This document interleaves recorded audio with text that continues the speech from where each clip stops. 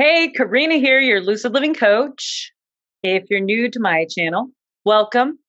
I am an intuitive transformational life coach and astrologist. If you want to continue getting my videos, you could subscribe to my channel and hit the little bell notification to let you know of my new videos that I put out. I do videos on moon cycles and pretty much all astrology and health and spiritual stuff. So let's get right into it. The full moon in Leo happening on January 28th at 9 degrees. Whoa, there is a lot going on. Okay, the sun is in detriment when it is in Aquarius because its home is in Leo, right across from it. So I've been feeling a little off. I'm a Leo rising, Mercury, Leo, North Node Leo.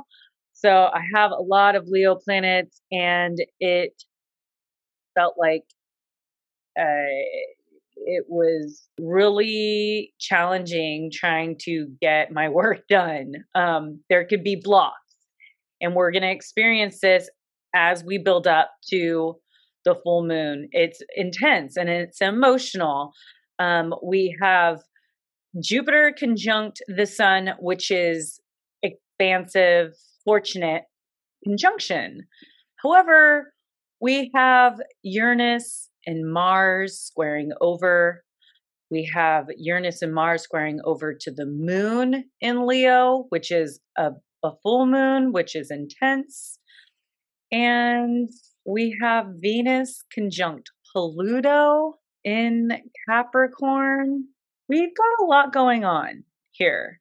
We have Chiron trine the moon and Chiron sextiling over to Saturn and the sun and Jupiter. So we have a huge amount of planet on one side. This will be probably the last of the fire type of transit until spring. I mean, all the planets are in air, earth, and water signs. And we have one planet, which is Chiron, the wounded healer. I don't even think it's a planet, but it is the wounded healer. Okay. And so that is really highlighting and holding the flame during this winter and the South Node. So the South Node is in Sagittarius, and that's what we're moving away from. And that's kind of trining, okay, a light trine with the wounded healer.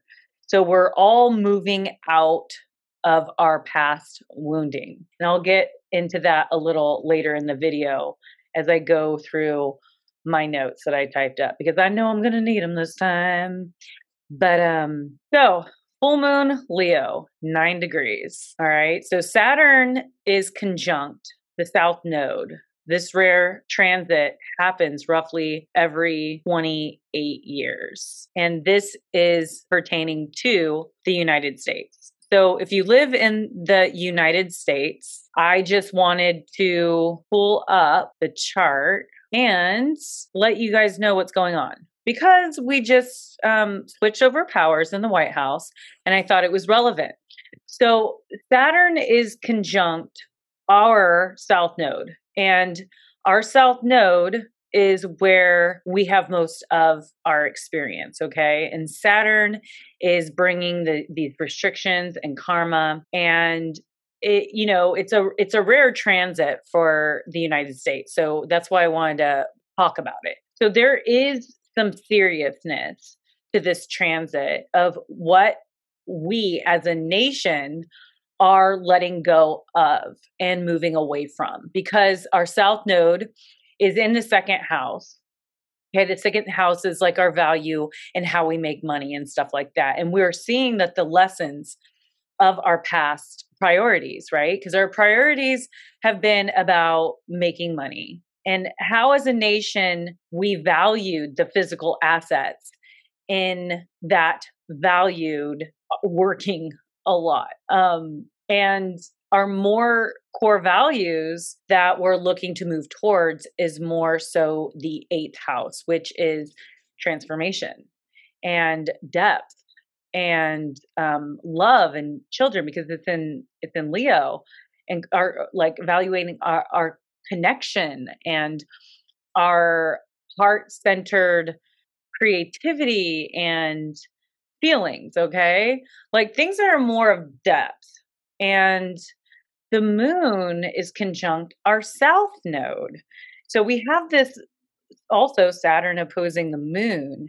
And this could be bringing up a lot of restrictions too in what's holding us back from really moving forward into the North Node of Leo. This is showing us how the feminine energy of nurturing and mothering care is what is of value now. And we as a nation have been dominated predominantly by masculine energy for so long that of the physical labor and strength is like being tough, fighting, aggression, stepping on people's heads to get to the top, work, and the material 3D abundance. Now, we are looking and feeling into the new earth, which is putting the feminine energy back in balance, where she is contributing to the nation.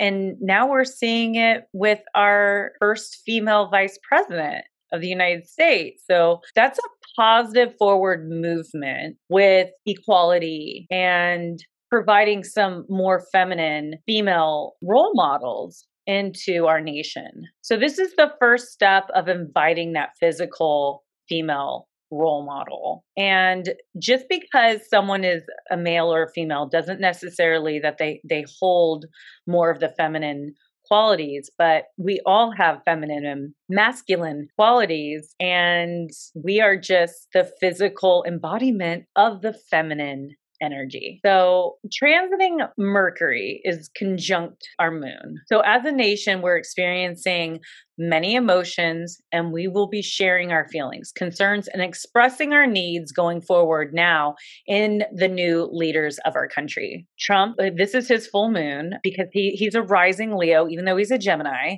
So he is ruled, his chart ruler is the sun, and it is in detriment, and there's a lot going on over there. So this is a full moon in Trump's 12th house, however, because it's the early degrees and it's conjunct Pluto. Okay, so this for him is very transformational. It's very, very emotionally intense. I couldn't imagine what he might be going through.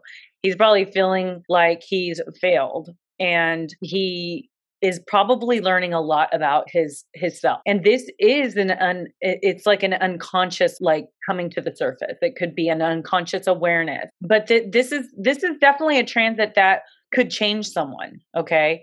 And this is ending the cycle of Trump's daily routine and seeing now who may have been his enemies or his hidden enemies, because hidden enemies could be found in the 12th house. And if there's a full moon there, it could be highlighting and bringing some people to the surface. So we'll just keep our eyes and ears out for any headlines if they ever speak of him again. So for all the Leos out there, this is your completion. And we get one full moon a year and one new moon a year. And there's exceptions to that rule sometimes, but this is quite a powerful full moon, being that Jupiter is conjunct the ruling planet of the sun, and Venus is conjunct the all-transforming planet of Pluto. I'm going to take a little sippy whippy of my kombucha. I'm on a 21-day challenge, no wine. All right. Sun is moving away from its conjunction with Saturn. We have been feeling the restrictions of energy, vitality, and positive light joining up with so serious Saturn. This is definitely having us think a little more seriously on what we want to manifest for our work as well as our career. Where is Aquarius and Taurus in your chart? These are the areas that we're experiencing a lot of action and movement. Okay. Things are coming, things are going, ideas are coming and going, opportunities are coming and going. Okay. One moment we think it's going this way, and the other moment it's going the other way. Okay. So unpredictability is a part of this year. A lot of the planets, major players, are in Aquarius, which is the rules Uranus and Saturn. And speaking of Uranus and Saturn, we're having a square. They're kind of in some tension here. And this transit will be going on for all of 2021. Saturn, the planet of restriction and karma, is being challenged by the planet of wanting to break free and a revolution and limitation. It just wants things to change. So this will be bringing about change that is sudden and unexpected, and maybe changes we don't want. But okay, there's definitely some tension as well as frustration. The best thing for this year is to be flexible. Be ready for change as well as changing your perspectives. And this will help you navigate the year a little bit smoother. Life is full of ups and downs. We are in the season of air. Changes at first can be challenging, right? Until we start to see the manifestation of the new that it allowed for. There may be opportunities that would have never crossed our path if that change had never occurred, right? So free yourself from the negative thinking and limiting aspects. Just sit back and notice all the things around you shifting and ask yourself what area of your life is causing the most problems. Once discovered, start eliminating it. Eliminating self-limiting beliefs or being avoidant or anxious in relationships. We could stop sabotaging our own happiness or our commitments and responsibilities, maybe causing some tension and extra stress in our relationships and career, especially for Leos. This is happening in the 7th house and the 10th house. This year will also be more challenging for those that are in the creative and intuitive jobs like myself, because with Saturn and Uranus square could block these creative insights or connection with our intuition.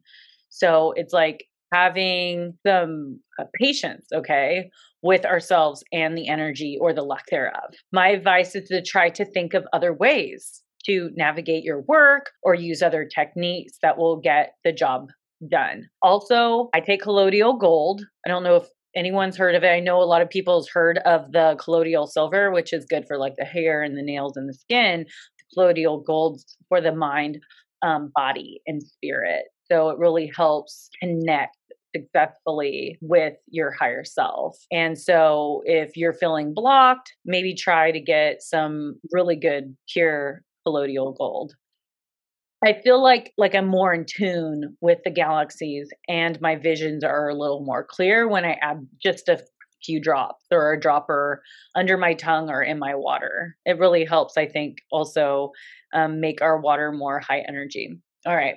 So Uranus square to Jupiter, Uranus square the sun, all that. The Jupiter is the planet of expansion, right? And the sun is our ego and our vitality, stuff like that. And this lucky planet is bringing in some good and positive changes. Yes, they might be sudden, and that could be hard, especially for all of my fixed signs like Taurus, Scorpio, Aquariuses, and Leos. But I promise that these changes are changes in fortunes and big opportunities are ahead for us. So just stay positive and hopeful and flexible during this time. I know that all of you are all ready for change.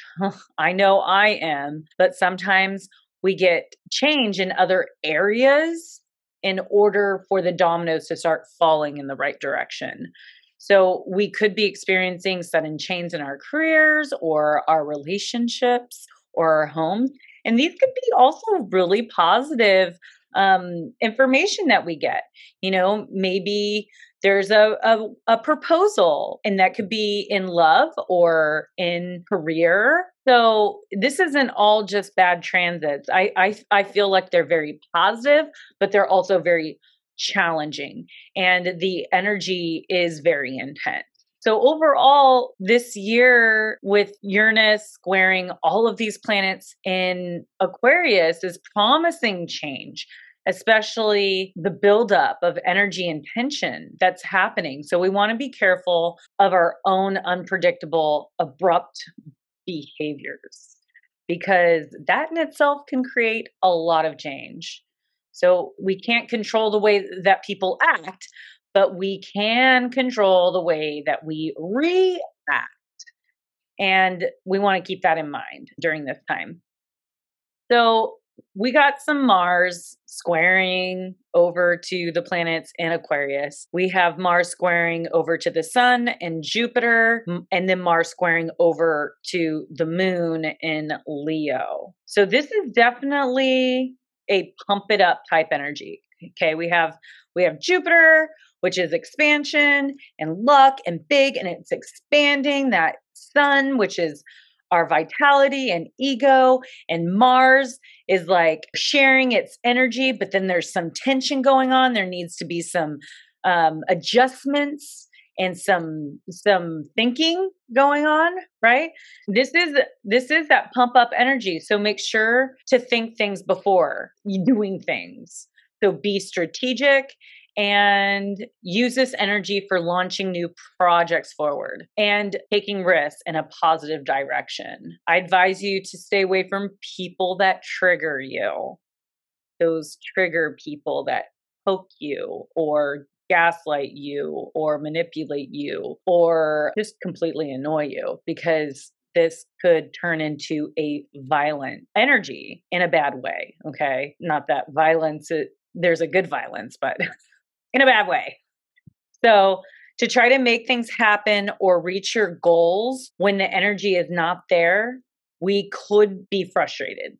And because we're getting these kinds of blocks when we just want to move forward. And this means to divert our energy to somewhere where the energy is flowing. Otherwise, we could come into more irritability and frustration and anger. And then we take it off on the people around us. So start pushing those projects forward.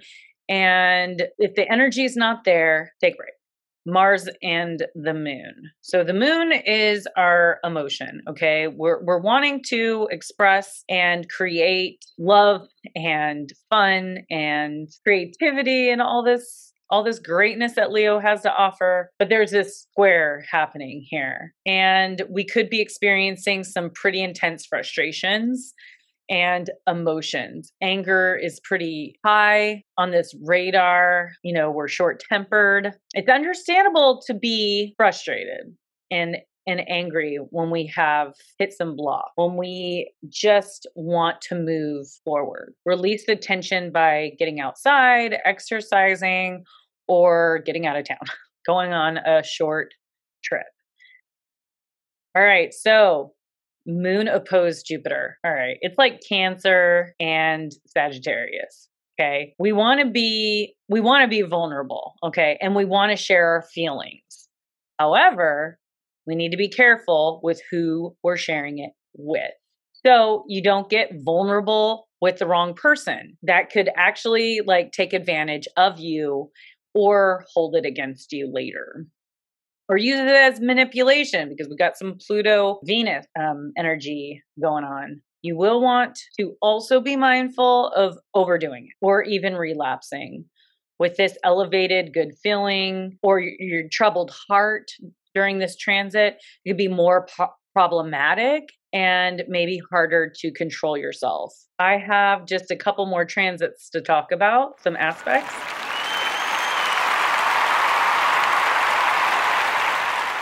One of the last but not least, Venus conjunct Pluto, exactly at 25 degrees. 25 is a 7 in numerology, which is about its spirit, its luck, its partnership. And if you're single, this could be difficult for you, right? Because Venus, the planet of beauty and the things that we love and we want to surround ourselves with, is conjunct Pluto, which is deep and intimate, and it's a transformational planet. We want that deep connection and that crazy sex.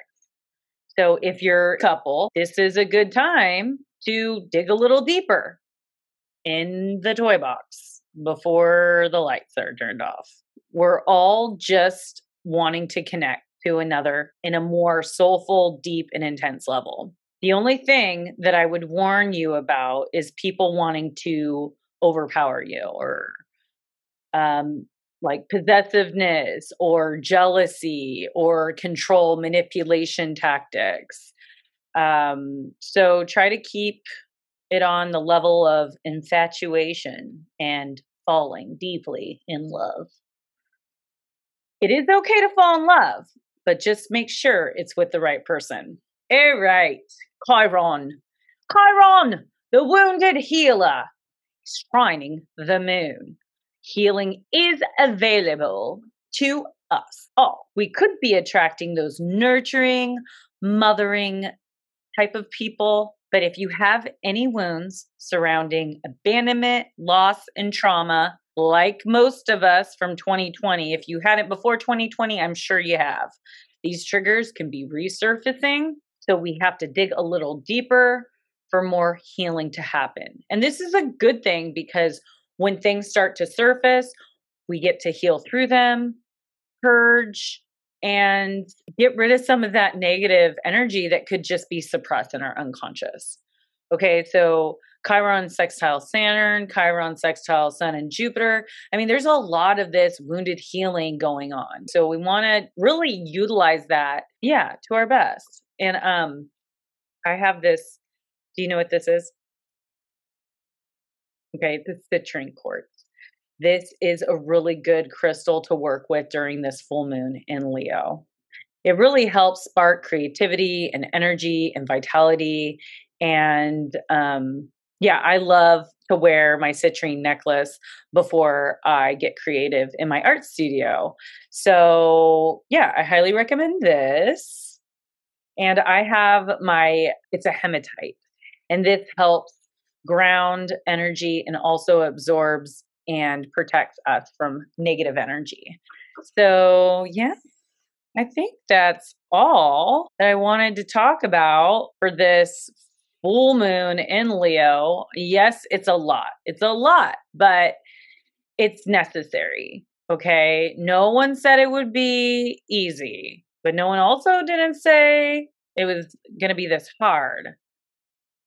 That's a Sheryl Crow song. But I will tell you, it is worth it. All right. So let's get to healing.